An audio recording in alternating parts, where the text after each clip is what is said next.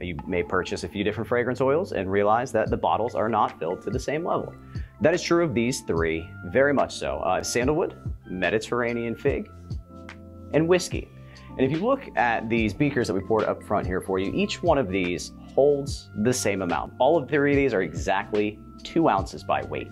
But you can see the distinct difference in the very heavy, dense whiskey compared to the sort of medium, average density Mediterranean fig compared to the really, really light sandalwood. Sandalwood is interesting in that it is so light that we can't fit 16 ounces into the 16-ounce bottle. We have to put 15 ounces by weight or else it's going to overflow.